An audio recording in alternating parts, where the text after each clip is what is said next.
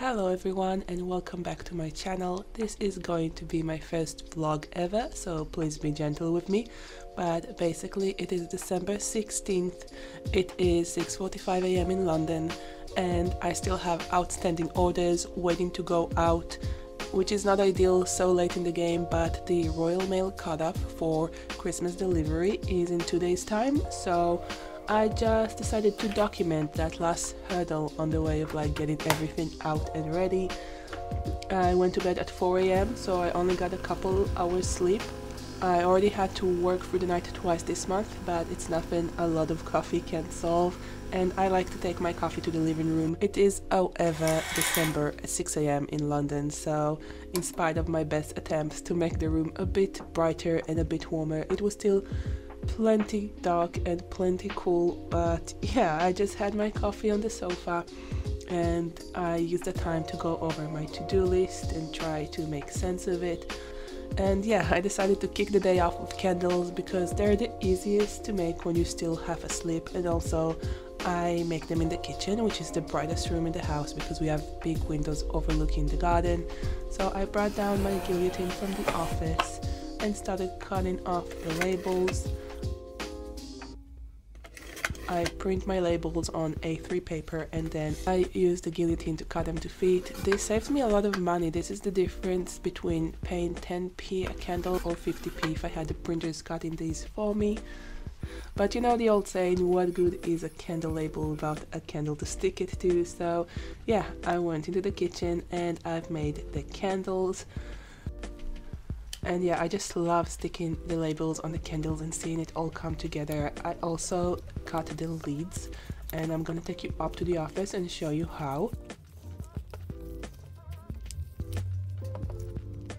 This is my cutter. It comes with a centering tool and a knife. I'll leave a link down below on Amazon because it is brilliant and it saves me a lot of money.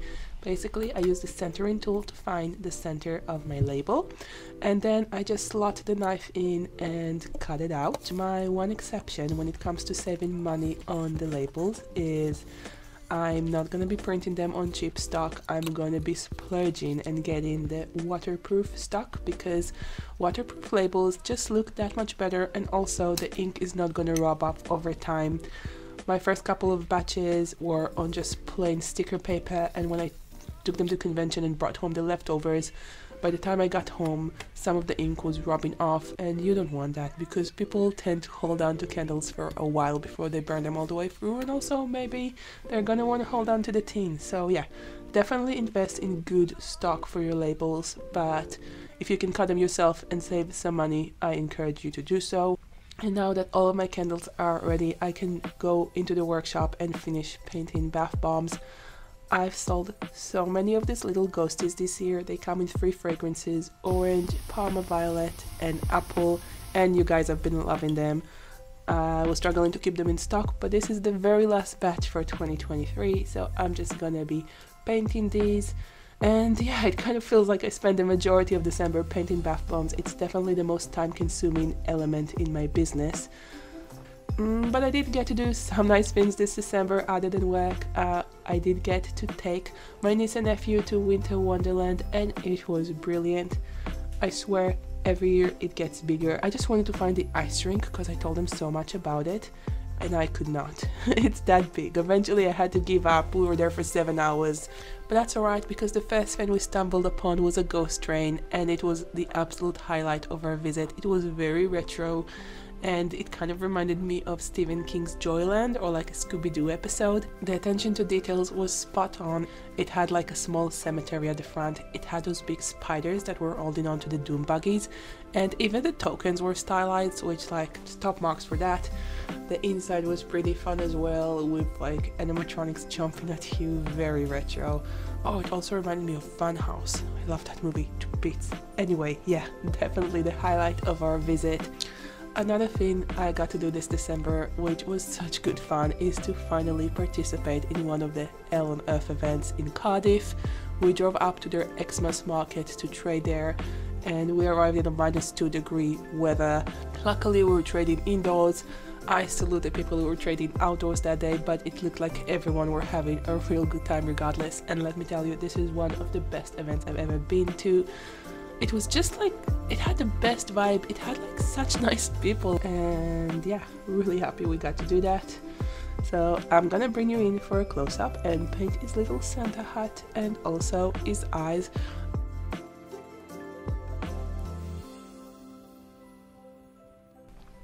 This is probably the hardest part because it's black paint and the bath bomb is white and you only get one chance at this, so I have to work slowly and carefully, but yeah, very happy with how they turned out. I shrink wrapped them all and took them down to the office, and now I get to do the fun part, which is just bringing it all together and packaging it so I can then dispatch the orders.